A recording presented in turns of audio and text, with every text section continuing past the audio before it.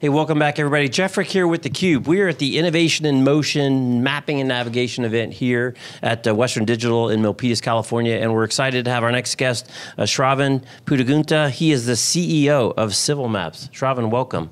Hi, thank you. So what do you think of the event today? It's pretty exciting. It's good to see that mapping has a lot of players in the ecosystem, and it's a great learning experience, and I'm happy to be here. So like all these things, when I go to a new industry I haven't been to, it's just fascinating to me, you know, the levels of complexity, the number of contributors, the number of companies involved. And again, once you kind of get under the covers on really any topic, there's a whole lot more going on than people probably think. You know, you think, Google Maps, you know, it's better than Apple Maps. This is probably the depth of information. But to drive an autonomous vehicle, that's a whole nother layer of detail you guys have to provide. Yeah, definitely. I think the sensor data coming out of the cars is really huge. The cost of the sensors are going down. So there's a data problem emerging where you're going to have exponential growth in data that is growing at scales we've never handled. Right. And that's a big problem for people to solve. So tell us a little bit about Civil Maps for people that aren't familiar with the company. Yeah, so Civil Maps, what we do is we provide cognition for cars. So if you think of the self-driving space as three categories, the eyes, the cognition, and the decisions. So eyes plus cognition plus decisions equals driving. So the eyes are like sensors. Right. Decisions are like electronic control systems with planning. So cognition is the layer that describes the world, right? The sensors are the layer that see the world.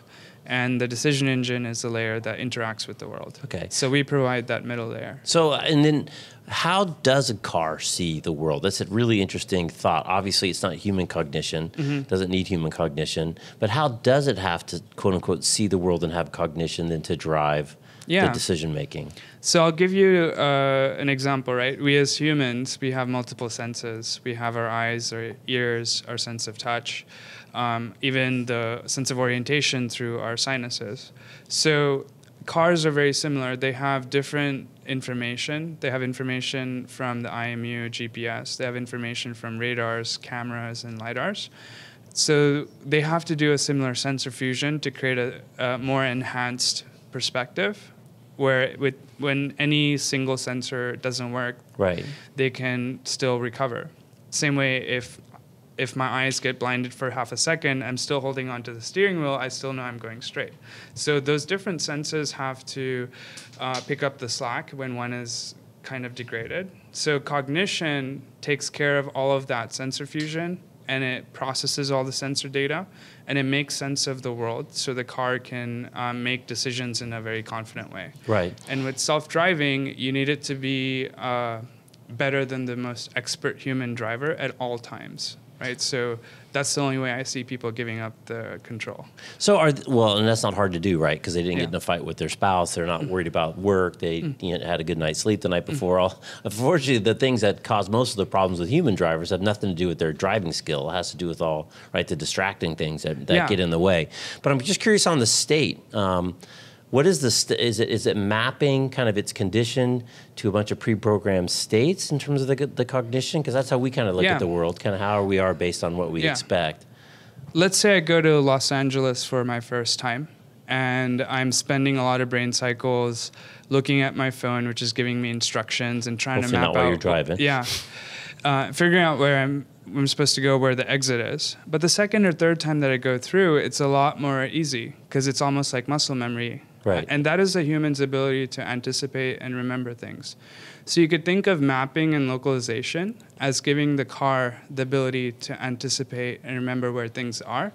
It is technically possible to have a self-driving car without that layer, but you have to spend a lot more of your cognitive cycles on the real-time compute. So the mapping makes that easier, makes the car more confident, and gives it better reaction times. And all of this translates into better user experience for the passenger. For the passenger, which is interesting because you talked about something before we turn on the cameras, which is supporting an augmented reality type of experience for the driver. And I think you're the first person that we've had on that really talks about what's the driver experience comfort level. And so how are you using augmented reality plus your technology to make it a more enjoyable experience for the person that was formerly known as driver? So there's a concept of marrying the map and the sensor together. Right. Right. So the sensor is seeing data in real time, and the map remembers what is supposed to be there in the real world. So augmented reality essentially is the application where it's doing that and providing an interface to the users. So as a passenger, or even a driver, if I'm giving up the steering wheel, if I'm giving up my ability to communicate through the car mechanically, I need to have some other interface where the car communicates to me visually. And augmented reality is that replacement. It communicates to the passengers the car's understanding of the world, its intentions, and when it's going through that road and being consistent with what it's communicating, it's developing my trust in the system over time. And that's really important for people to not feel anxious. So we've seen, a lot of us have seen, kind of what does a Google car see, videos with the graphics around the bicycles and the dogs and other cars. Is that what you're talking about? Is it more of a softer communication? Is it, I'm going to slow down because I see a stop sign ahead? I mean, how will that be displayed? And is it a heads-up display? Is it something you wear? Yeah. How do you get that communication back so I feel comfortable with? I'm sure people name their cars, right? With my car is doing the right things in advance of suddenly slamming on the brakes. So it doesn't need to be you wearing a headset, right? The car has its own eyes. So if you can augment its eyes and display the fused perception on a infotainment system, I can start interacting with it. And I'll give you a use case. Let's say I'm going to Tahoe and you're going with me and I'm in the autonomous car. The car stops in the middle of the street where your address is, but your ski racks are in your driveway. How do I tell the car to pull into the driveway so you can mount the ski racks, right? So that level of interactivity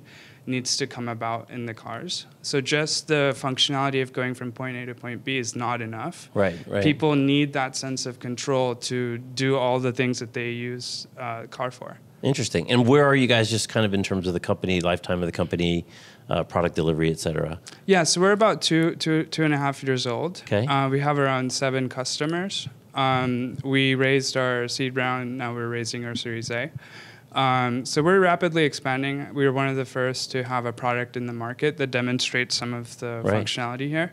And we're looking to expand into other markets now and scale up. And is your go-to-market to be part of a bigger system of which you're a component within a system that goes into a Ford car, just to pick a name out of the hat? Or are you kind of an independent technology that sits aside but does integrate with the other autonomous stuff? What's kind of your go-to-market? We're sort of like Switzerland. We provide a platform that enables really good user experience, and we have well-defined interfaces. So other systems in the car can talk to us very easily. And people can pick and choose which modules they want to use from Civil Maps. We don't really force a package solution. All right. Well, Sravan, sounds like a really interesting story. I look forward to watching, because the comfort thing is a big thing, right? If people aren't comfortable, they're not going to use it, or they're going to be nervous. And that's how brands will differentiate themselves in the future. And I think the companies that focus not just on functionality but product experience are the ones that will get the market share. Love it. Great way to close. Well, thanks for taking a few minutes. Thank you.